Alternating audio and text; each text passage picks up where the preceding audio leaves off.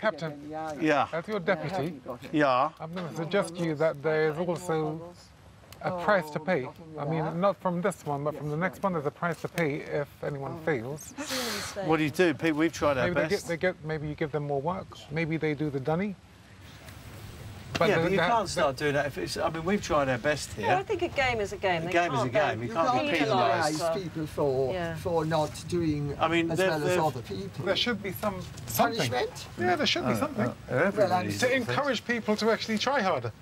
Come on, Chris, everyone's tried as hard as they could. We all try hard? Yes, I'm sure we did. And I'll tell you something, you're singing one tune out of this side of your mouth now. Had you not got your eye, you'd be singing a completely different tune out of the other side of your mouth. You may say that. But I do say that. OK, that's fine, that's fine. Chris seems to think that he is Petronius arbiter and should be the judge of everyone and everything. I mean, give me a break. You know, the whole thing is just pathetic. It's, I think, a flawed philosophy to believe in punitiveness when it's inappropriate. OK, all right. Can we go?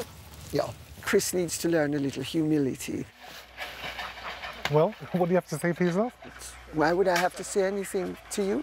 I can't talk to you because you always want to get in your say, and you won't hear. Well, excuse me, you're the one who has attacked me. I haven't attacked you. Yes, you have. After the challenge, I said we should have some type of penalty if a person fails a challenge.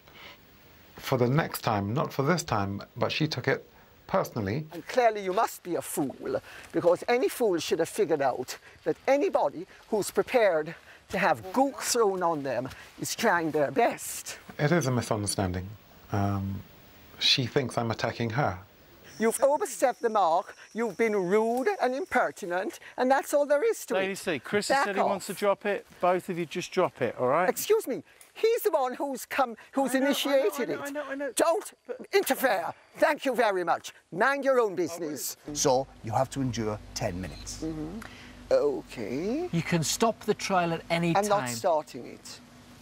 I have a cousin who was murdered by being buried alive. Really?